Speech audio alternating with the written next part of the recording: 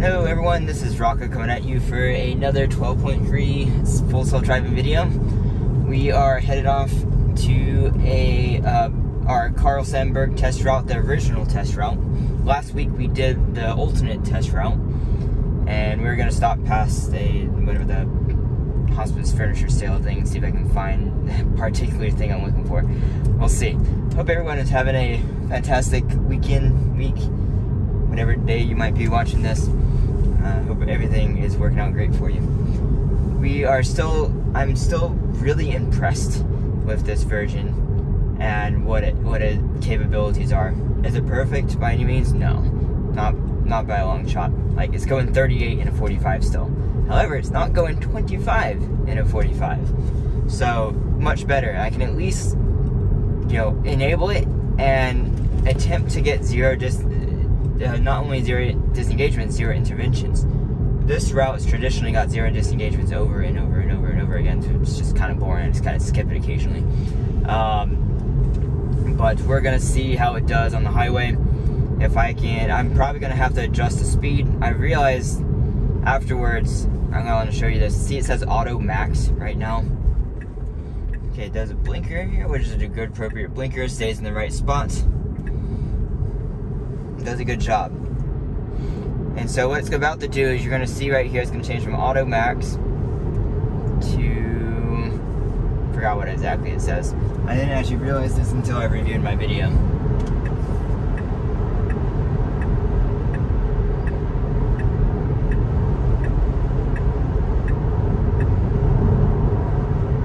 Yeah, there you go. It just says 72 max. I don't know why it goes to 72 by default.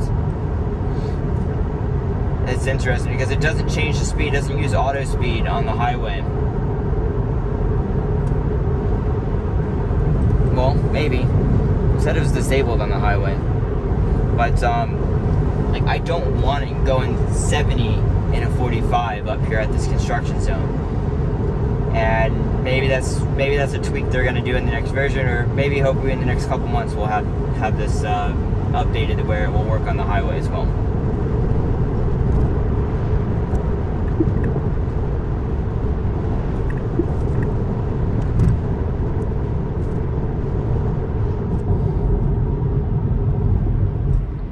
Okay, and as you see, I put it in chill mode earlier, if you saw that blip up on the screen, but see, we're going appropriate speed because it's not wanting to pass here.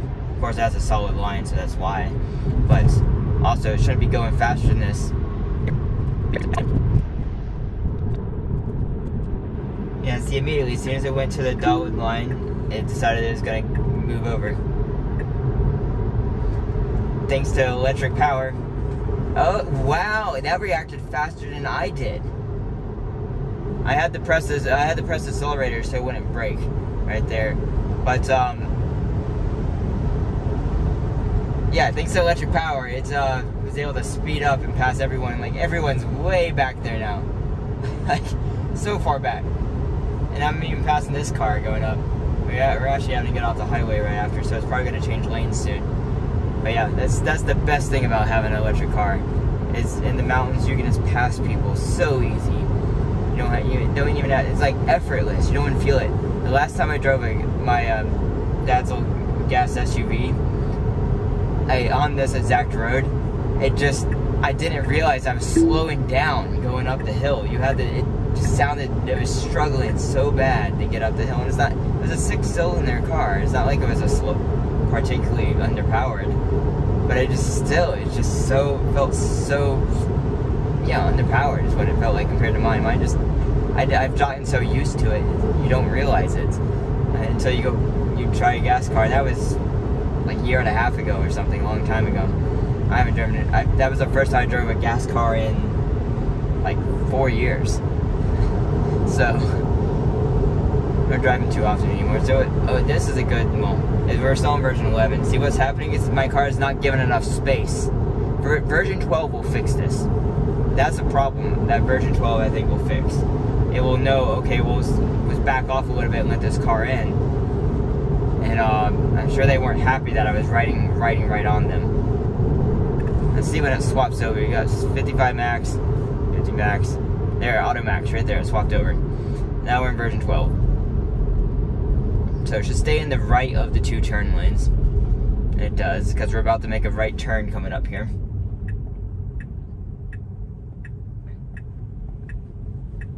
And really, it should stay in this lane regardless.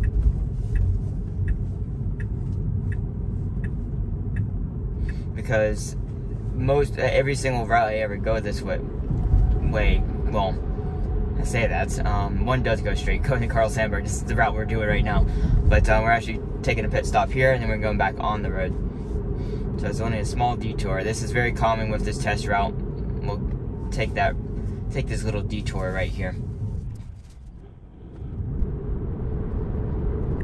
Okay, good blinker time. That blinker turned on like earlier than it used to turn on. The blinkers are much improved in this version because it turns on at appropriate times and does not turn on when it's not supposed to turn on. Like super smooth going to that turn.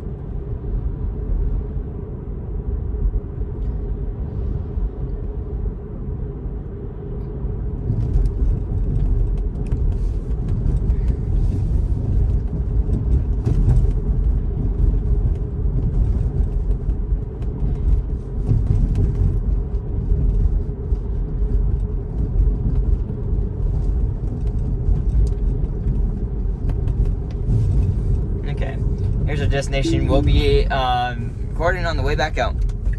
And we're back, everyone. Wait until it properly reroutes here. There we go.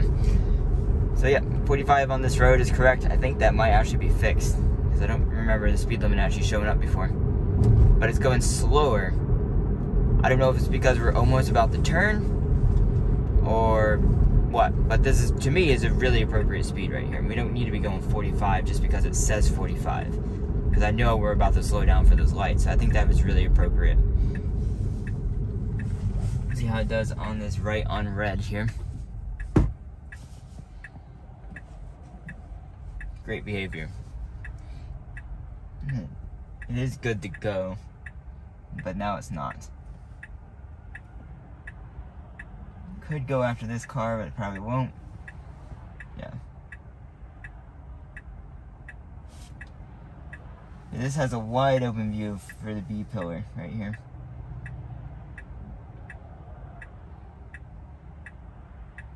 It's just being extra cautious. Like, it can go, okay. I think because I had the other car and it's accelerating quite well. Like, I don't think it needed to accelerate quite that hard, but it was fine. It made the gap and got out and gave it the beans. So I think that worked out well. Now we're gonna see how it does here. This intersection right here has always caused some issues, and I'll explain if it ends up happening. Okay, and it looks like it's gonna end up happening. You need to be in the left of these 2 lanes. If you haven't seen this video, this lane ends immediately after this light. We're about to find out what happens. I'm willing to do it because I think version 12 might handle this better than previous versions. We'll see. It needs to get over because right now this lane ends. This person's actually turning into CVS. I'm not. It turns on the blinker and gets over. That's the first version to ever do that. Every other version would just zipper merge there and get in your and cut off people. You still cut people off, and to me it's frowned upon. You shouldn't do that. But that's the car did it, and it did it appropriately this time. It actually turned the blinker on. Now it could have turned the blinker on sooner, yes, but it still did it without my intervention. Now this road has actually gone under construction, and it's different than what the map data shows. Why is it going so? Okay, I'm having to press accelerator because it's going a little bit too slow. Right there is an appropriate speed to go over that railroad. That it's just such a bad redesign in the road. It turns so much that you can't go like more than that 20-mile-an-hour right there and maintain in your lines unless you want to, zip around the corner or something. This is much less hesitant, even though the map data is not correct, right, in this section. Much less hesitant than version 12 was right here. This road is the same, it's just been repaved right in this section. And let's see how it slows down for this light. Yep, felt as good as ever right here. I remember this being torn up right here. Okay, let's see how it does going over. Oh my. Okay. I didn't even see that pothole.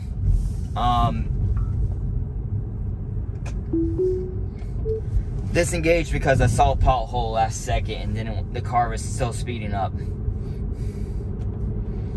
Yeah, so that, I mean, a robotaxi wouldn't care. And if it's not owned by me, I wouldn't care either. It'd be like a little rough. But it would just go over the speed bumps and maybe just screw up the suspension and you'd be on your way. Not my problem. But this is my car. I would have to fix the repairs. So that was a really big pothole.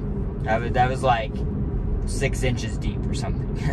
So I was not gonna go immediately direct hit that pothole. Yeah, so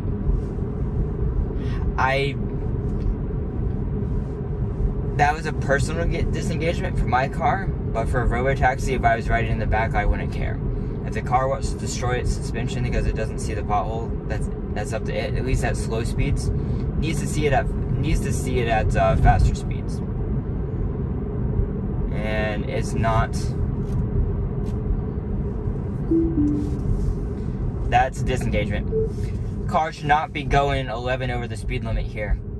People do get pulled over. 5 over is fine.